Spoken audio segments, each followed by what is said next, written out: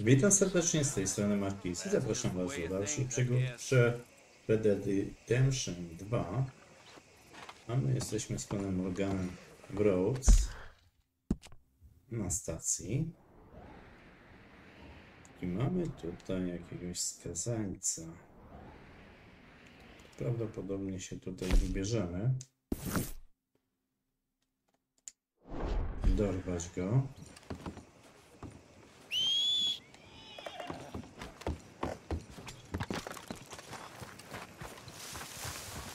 Mamy teraz 2 konie. To jest krzywa habeta. A tamta pójdzie. Z czasem pójdzie na sprzedaż. Bo nie ma co. Dobra, lecimy tu.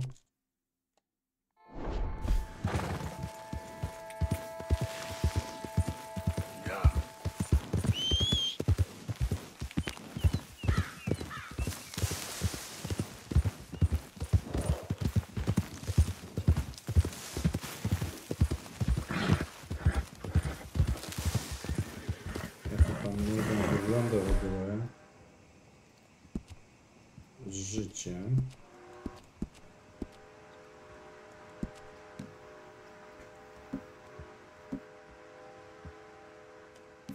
Trzeba się trochę reperować. Nie jest tak prosto.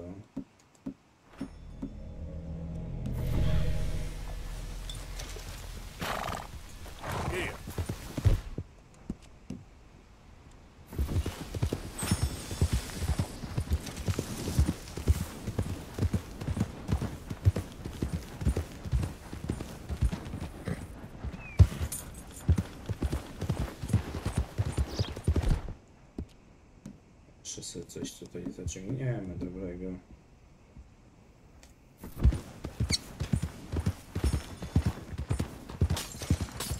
Dobra, to byśmy mieli.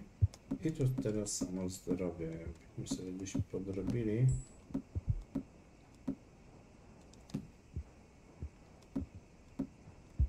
O. Dobra. Mamy prześwietlenie zrobione.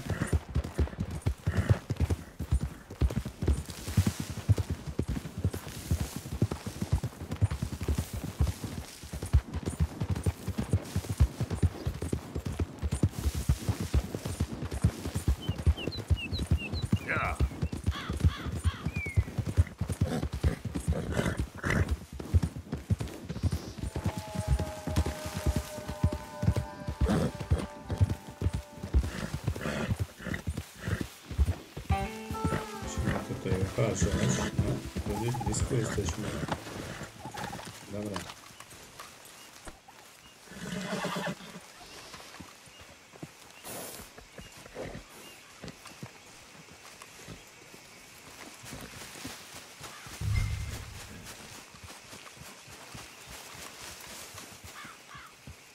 Dobra, ty to zostań. Okay, girl. Dobra. Tak to będzie nam szła tutaj. Kapinka. Dobra, tu mamy jakieś obozowiska. Spróbujemy sprawdzić tutaj co jest.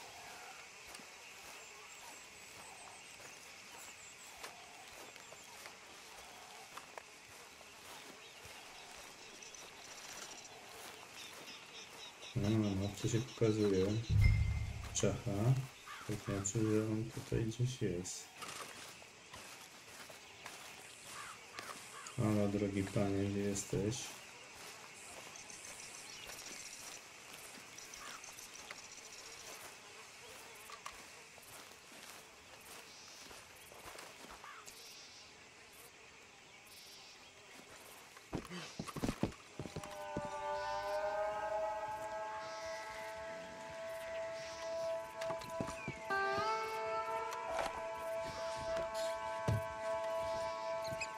Someone's coming! Might be about that warrant! Ah!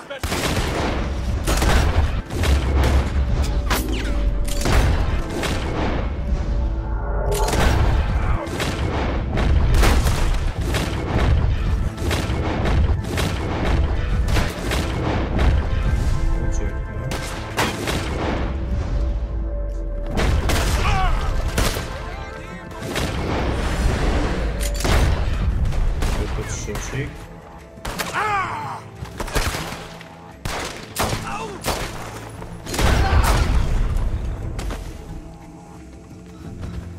Tu był ten główny obywatel. No dobra. Tu jednego mamy. Jeszcze go ograbimy. Tu mamy dwóch delikwentów.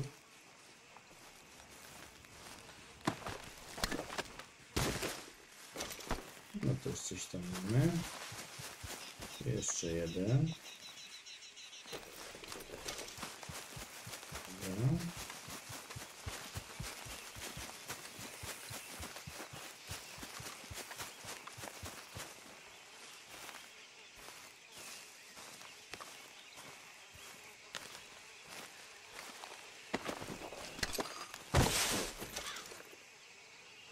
Za dużo nie miał.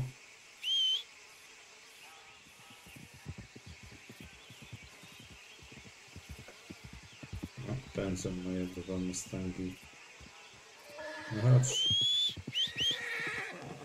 Dobra. Podnieś. Ty pójdziesz na ciapkowatego.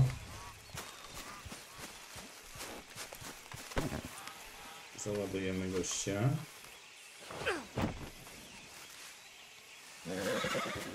A tutaj jeszcze przejrzymy. Czy coś tu jeszcze, coś tu jest do ograbienia. Skrzyneczkę. No 28 centów. No szału nie ma. Tu też jest skrzyneczka. O, tu jest hajs lepszy. Pięknie. Z tego wozu już wzięliśmy. Jakieś mamy dynamity. Ale tu jest skrzyneczka jeszcze jakaś. No, też bym chciał to otworzyć. Też jest kaska. No, ale dobry łuk.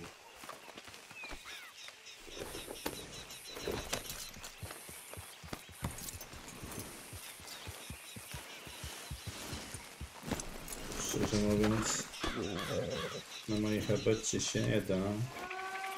Może na tej plamiastej. Dobra, lecimy.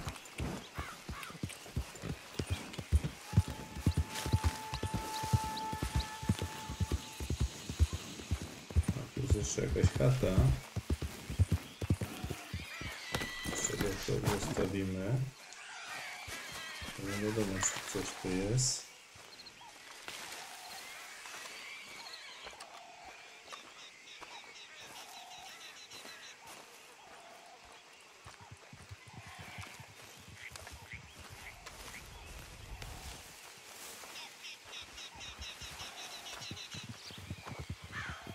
Let's recover the body, boys. He deserves a funeral. Kurde. Headshot.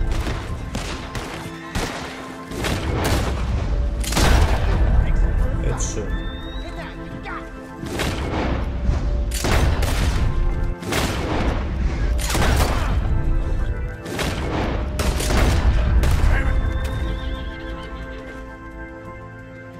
Jeszcze coś?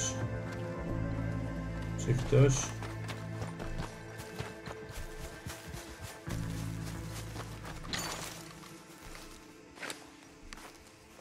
Chyba byli dalsi członkowie tej bandy. No, jakoś sobie poradziliśmy.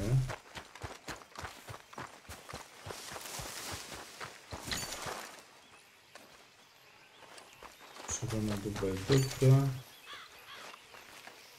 Robimy gościa.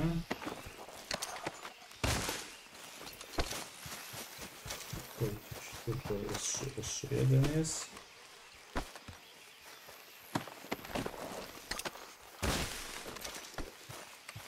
No dobra. No teraz zobaczmy tutaj, może coś jeszcze znajdziemy.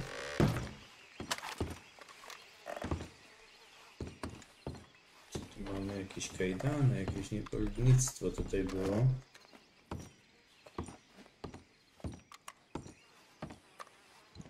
To nic nie ma, nic nie ma. Widocznie właściciele szybko stąd uciekli. Nie jest zbyt przyjemna fatka. No dobra. Zaskakujmy w tą HBT. Let's go, girl. Moja szkapinka, gdzie?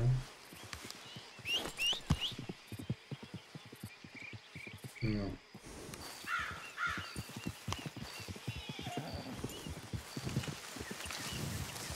Dobra, jedziemy.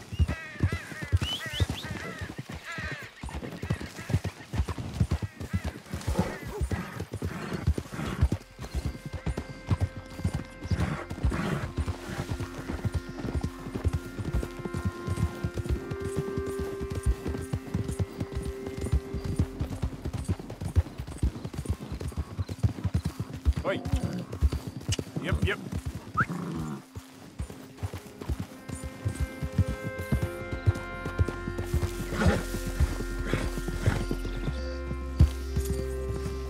Jeszcze w miarę skacze.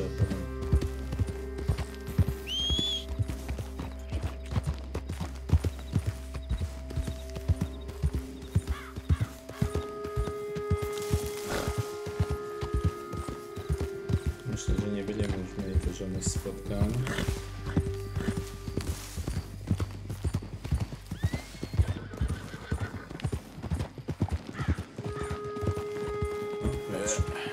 There we go. No dobra, weźmy do szeryfa.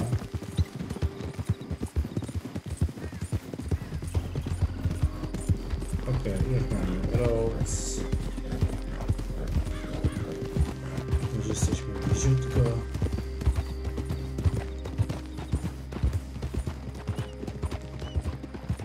Uwaga, bo tu mamy przestępcę. Ma pierwszeństwo do szeryfa. Zobaczymy, ile od niego zgarniemy.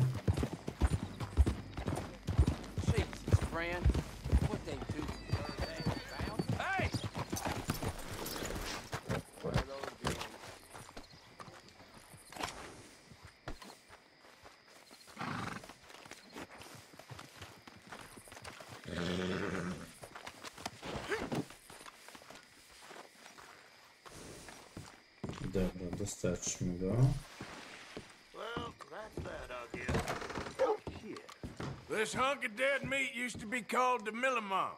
Okay, put him out the back there. Probably best it ended this way, you know? This town don't need any more of this dirty Jakby był bullshit. żywy, byśmy go żywego złapali. Hell? Shit. Guess you feel mighty high bringing him in. Hey, careful.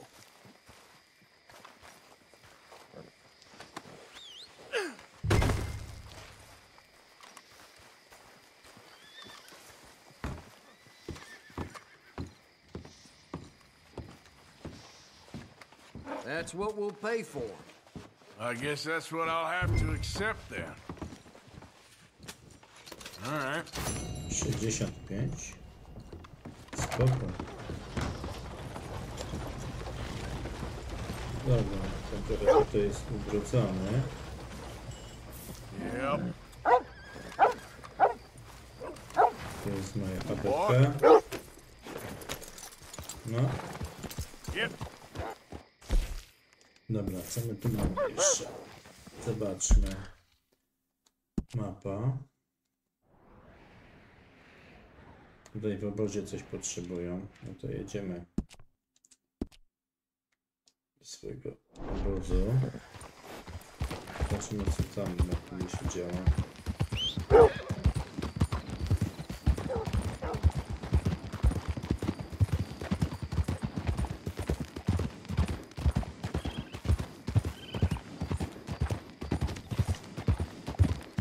No, 10 godzina, 22 prawie.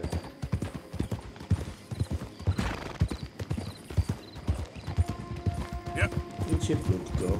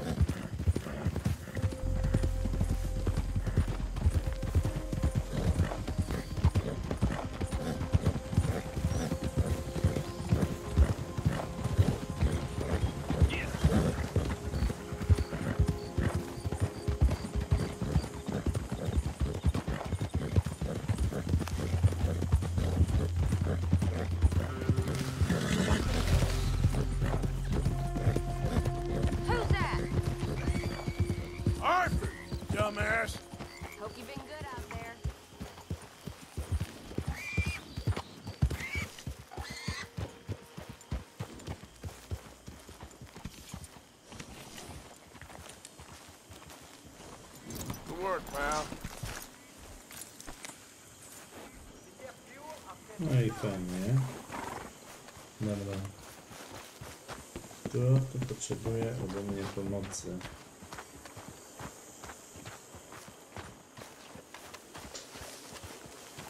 Tu jest koleżka. Of course. Hosea? Hey, Arthur. Come on! If we're gonna make it to this party, we sure as shit better clean up a little. So we're doing this? Oh, yeah. Old friend Dutch Van der Linde's finally showing his true colors. Social climbing.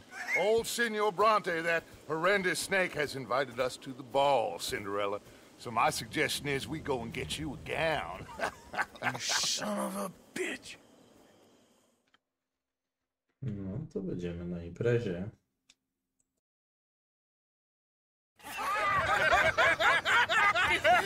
We are ridiculous. Utterly.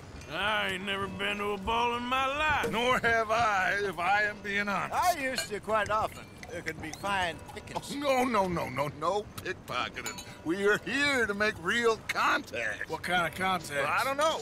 We'll find what we can. All I know for sure is we are going to a party at the mayor's house, and the guest of honor is the worst crook in town. I'm sure that we will find something. Okay.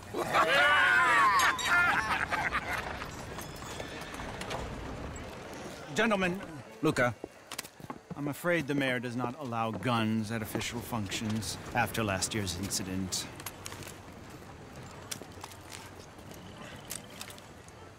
Luca here will take you to Mr. Bronte. I believe he is expecting you. Follow me, gentlemen.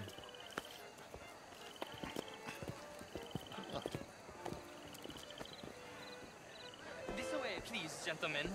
Senior Bronte will be so pleased that you made it. We are honored to be here. That's wonderful, wonderful.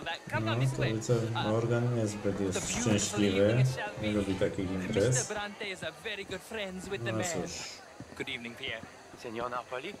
As long as the mayor behaves himself, you know, Mr. Bronte, he has that thing, you know, respect. Hosea, Bill, you join the party. We'll meet you out back after we pay our respects to Senor Bronte. Gunka? We'll meet you out in the balcony when you're done.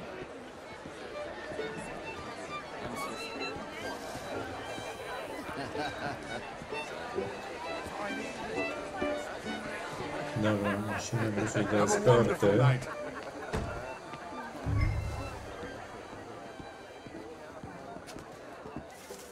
Gdzie ta eskorta?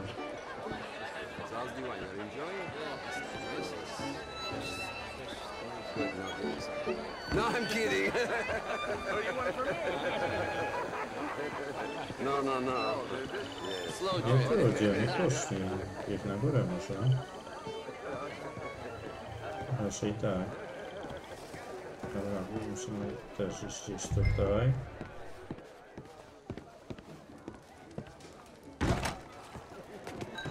Dobra, tu mamy kuchnię, ale schody do góry są. Dobra. Myślę, że dotrzemy.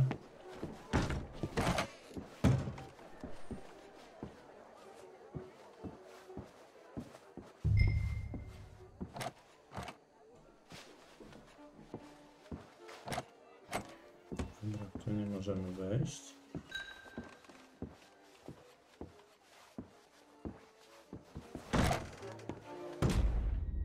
O! Gdzieś poszłem za daleko, widocznie. Dobra, zacznijmy od punktu kontrolnego.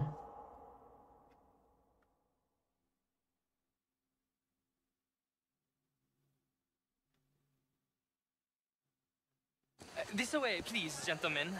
Senior Bronte will be so pleased that you made it. We are honored to be here. That's wonderful, wonderful. Come, this way. What a beautiful evening it shall be. Mr. Bronte is a very good friends with the mayor. Good evening, Pierre. Senor Napoli? As long as the mayor behaves himself, you know, Mr. Bronte, he has that thing, you know, respect. Hosea, Bill, you join the party. We'll meet you out back after we pay our respects to Senor Bronte. Gunka? We'll meet you out in the balcony when you're done. To my tędy idziemy.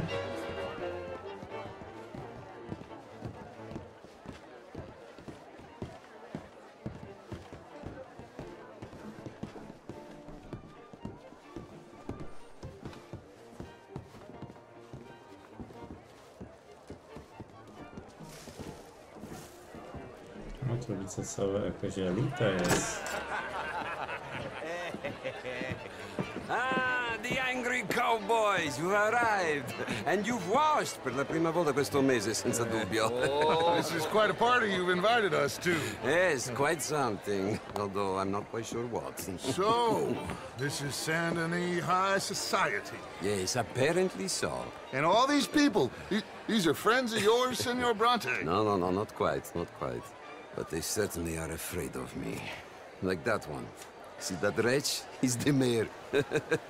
Henri Lemieux. He'll do anything for $1, and I mean anything. Politics is a foul business. Yes. Oh, and that one too. That is Alberto Fusar. He owns a sugar plantation out on the island, and he comes here to whore and despoil himself. Oh, and that is Hobart Crawley, a Confederate major in the war, and a hero, they say, but that is his very young wife. I mean, a young mistress, that's the natural order of things, yes, but a young wife is unseemly. Oh, the Redskins. I have no sympathy for them, because whoever is stupid enough to get tricked by the Americans, no, they get what they deserve, huh? Yes, and a letter to the mayor. Oh, yeah, that'll save you. And that is Hector Fellows. This self-righteous newspaper man. Maybe you will kill him for me one day. Well, we're not paid killers as such, not in cold blood anyway. I did not know you were so particular that you wouldn't help a friend. Oh, I'm willing to help in any way I can, within reason. I'm going to pretend to understand what that means. I meant no offense, sir. None taken. None taken! All these vulgar people. They hate me. Non vedo l'ora di guardarti morire. Well, it has been wonderful conversing with you, but I can tell that you are very busy, and I won't waste any more of your time. Yes. Go, enjoy yourselves, and mingle with this vulgar scum. It'll make you long for the days when you could shoot each other and screw cows out on the open range. Those sure were the days. Good day, gentlemen. Good day to you. But before you go, what exactly are your plans here? Well, we've not made any... Well, we are going to need some money. Money, yes, of course. Well, there's money at the trolley station. They keep a lot of cash there in the day. Now, I could not involve myself in such matters. But you... As a guest, yes. As my guest, bah, do it, huh? Okay, good day, gentlemen. Goodbye. Ok, ragazzi, adesso il vino buono.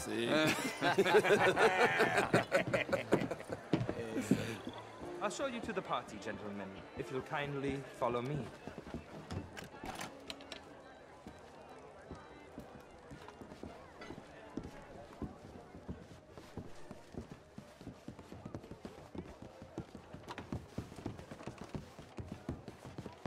Gentlemen, enjoy your evening and welcome once again. Idziemy za Dutchem. Ciao, ciao. Gentlemen, let's go ingratiate ourselves.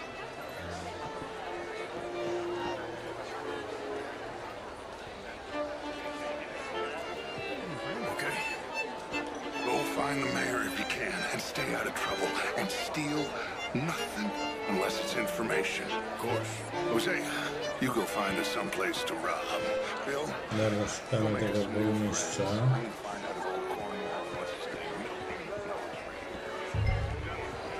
Glass of champagne, sir?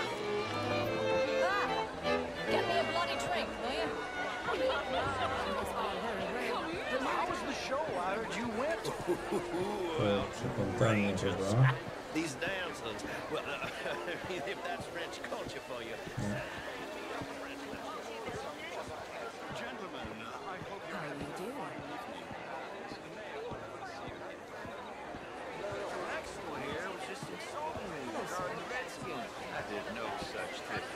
But, Mr. Lemieux, I suggested that all of us, as Americans, had a duty to take care of people living in this land. and that extends to Saint-Denis. But, Mr. Miller, the Indian problem is not an urban problem, but a rural problem. It ain't complex, MU. And only an idiot like you, buddy, would try to make it so. I will not deny idiocy, sir, but perhaps now is not the time. Typical pansy. You are drunk, Ferdinand. I'm not drunk, you fool. But this man loves darkies. Hey, you are pretty drunk. Yeah, I'll say you and me cool off. Get your hands off me. Come on, sleep it off.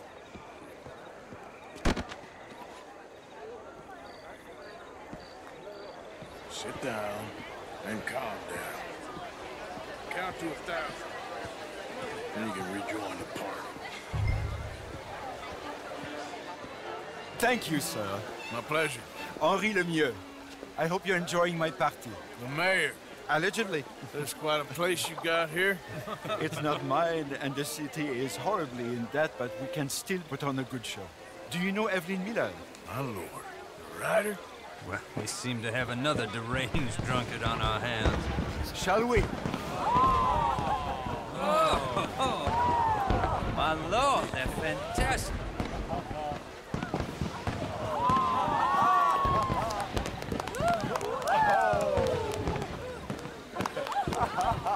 Excuse me, pardon. Excuse me, pardon. Monsieur, please. Mr. Cornwall was quite insistent, I'm afraid. He shouted down the telephone for several minutes. Mr. Cornwall is a horse's ass, and a bad horse. I'm very sorry, sir. It's not your fault. I'm a fool for trusting him. I'll come in silence in a minute. Let me enjoy the fireworks. Of course. Did he say something about Cornwall? Yes. Find out what. Sure.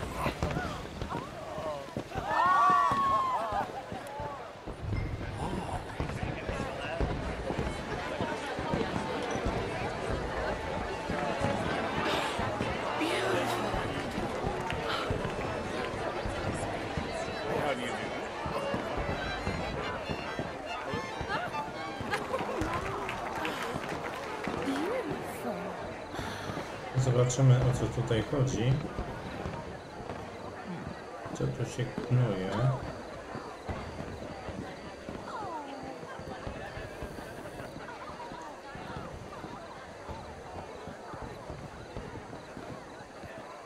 No problems? Everything's fine. We have the place well secured. Good. Mr. Bronte has a habit of wandering about and reading whatever he likes. We're watching him and his men like hawks. Thank you, Mr. Turner.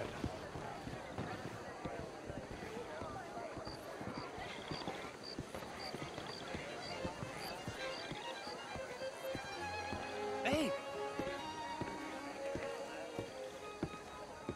Is everything taken care of? The telephone, it keeps ringing. The mayor said he will sign later.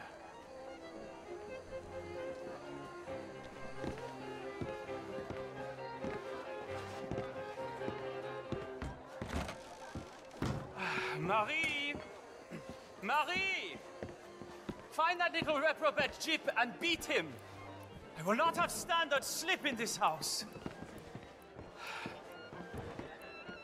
Have you lost your mind? I said, have you lost your mind? Come here. Come here. Look at me. Look at me. Who do you think you are? This area is not meant for the likes of you. You know this. The standards in this house are slipping. This is a final warning to you, miss. A final warning. Look at... I'm sorry, sir, but the party's in the garden. The residence is purely for family. I do hope you understand. Forgive me. I was unaware. Get out of my sight.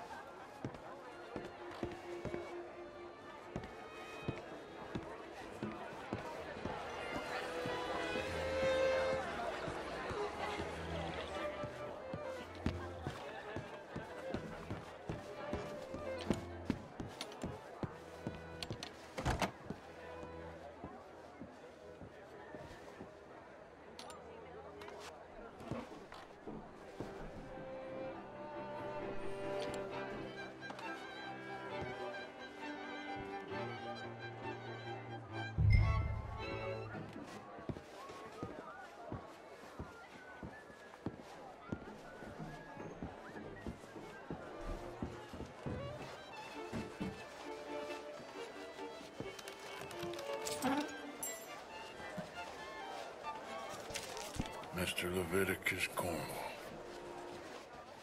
Top secret. Extremely confidential. Very interesting.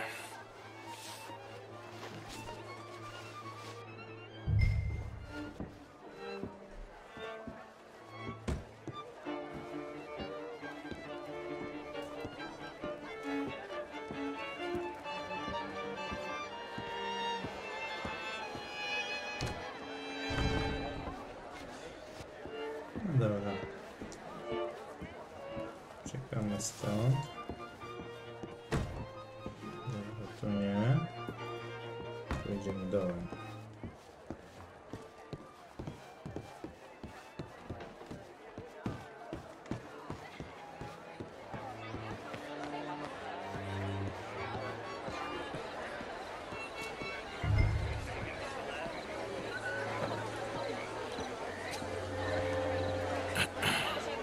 Find anything?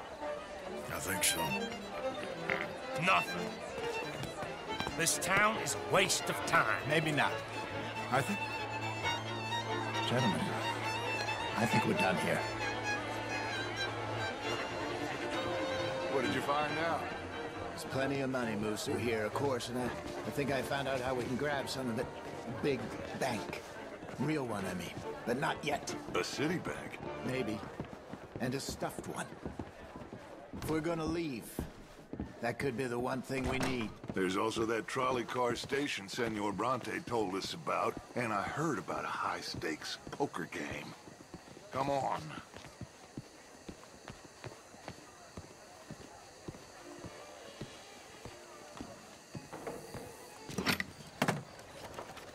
Here comes Lenny. All right, let's get in. Go home. I ain't never felt so awkward in all my life. All them folk all so pleased with themselves. Oh, high society's pigeon shit. If you ask me, it's more like torture. Well, that's sort of the point, isn't it? Let the people torture themselves. Here's them papers I took. Anybody see you take this? I don't think so. I might have an idea. Let me think on it.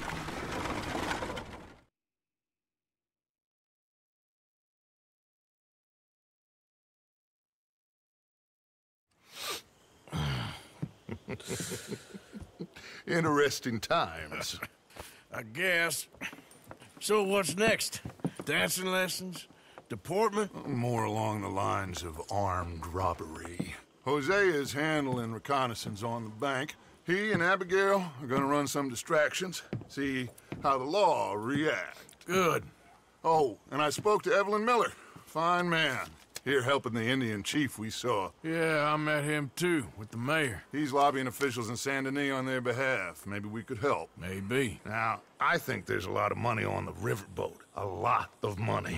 And Trelawney, he's investigating for us. He says to meet him at the Taylor's. Okay. One big score down here, Arthur, and we disappear. We are almost heading home. Where is home? I don't know. Exactly. But I can smell it. I'm gonna go investigate this trolley thing old Bronte was talking about. Okay.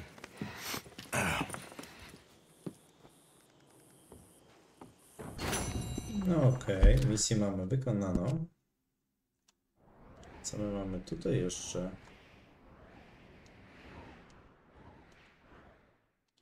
Nieznana osoba. Tu jest ten prąd. Dobra, spróbujmy jeszcze tutaj załapać się. Zobaczymy, co tam nam przyjdzie. A tu nie, muszę sobie zejść na dół. Panie Morgan.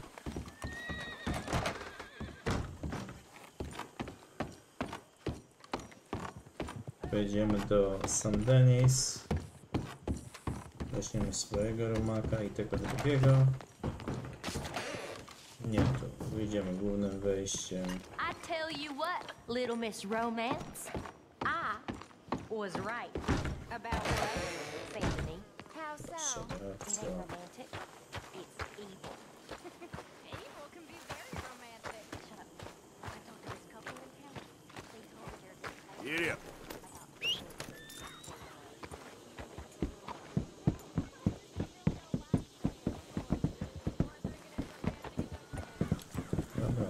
Lecimy do St. Denis. A jeszcze tu jest ten jeden. To następnym razem. Tu lecimy. Come on.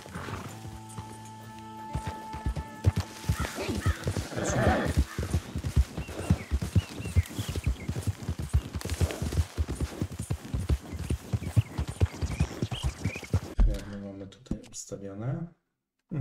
Dobra.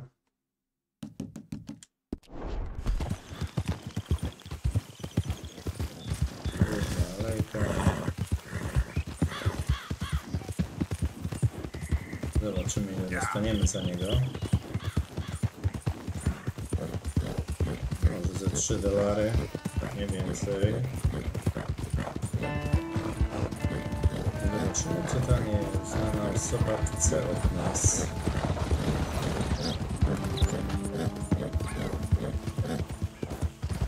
To mnie ciekawi.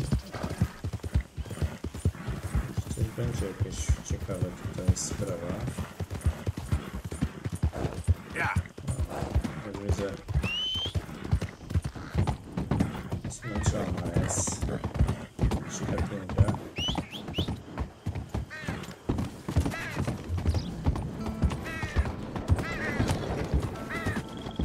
Mamy 9 rano. Ain't been too many federals coming through. Might have got some horse sense. Morning.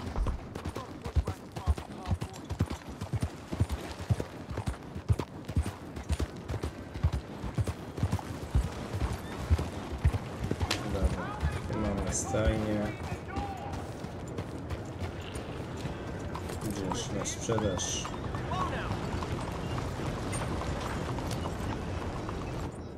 Hello there. That horse O doing all right? kurde. I'm all out of space. $11 dostaniemy. If you ain't got papers, I can't give you much. I've been burned before.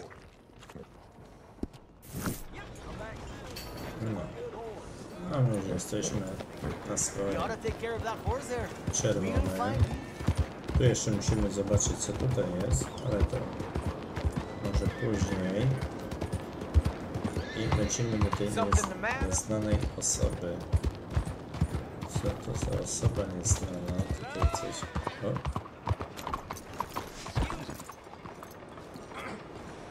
Tutaj coś jest. Hey, do I know you? Mr. I believe we've met. We have? At that ghastly party. Oh, Evelyn Miller. Unfortunately so, Mr. Arthur Morgan, at least sometimes. Can I say something rude? Sure. The mayor thinks you robbed him. To be clear, he wasn't very upset about it. He rather liked you. Okay. Do you, well, I mean to say, can you steal things? Is there a reason you're asking me to incriminate myself, Mr. Miller? Well, I'm sorry. Have you met? This is Rains Fall, a great chief, and his son, Eagle Flies. Gentlemen? Yeah, we saw you in the wagon train crossing the river at Cumberland Falls. And at the party, you were upstairs. You have great powers of observation. Yes, my people, if we are even a people anymore. We've fought hard. We've made peace treaties, and those treaties were broken. And we've been moved and punished and moved. I'm sure. And now I am told we are to be moved again. Clearly contravening the peace treaty signed 3 years ago. This will lead to war. No, my son, it will not. We cannot fight another war. They have got stronger, and we have become far weaker, Mr. Morgan. Well, it's bad business. It's to do with oil. I know it is, but I need the proof.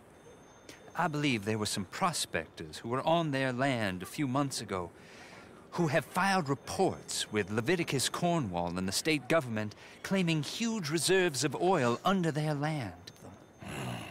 So, you want me to try and steal it? Obviously they can't.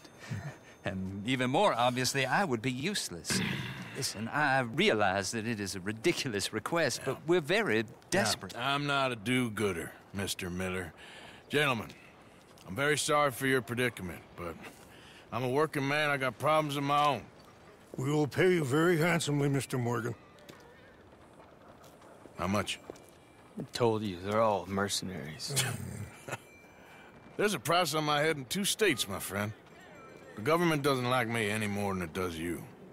Like you, I've been running for as long as I can remember.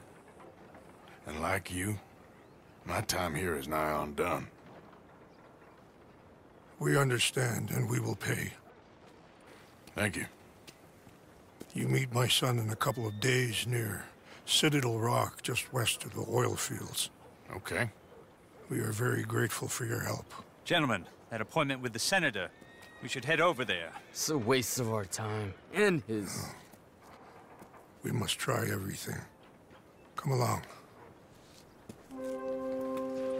Hello, Mr. Miller. The counselor wants to apologize. He can see you now. We've been waiting I don't know how long. Or next month, if you'd like to reschedule. Come. Perhaps the senator won't mind waiting. Okej. Zobaczymy, co tam możemy im pomóc. My sobie zapiszemy tutaj stan gry.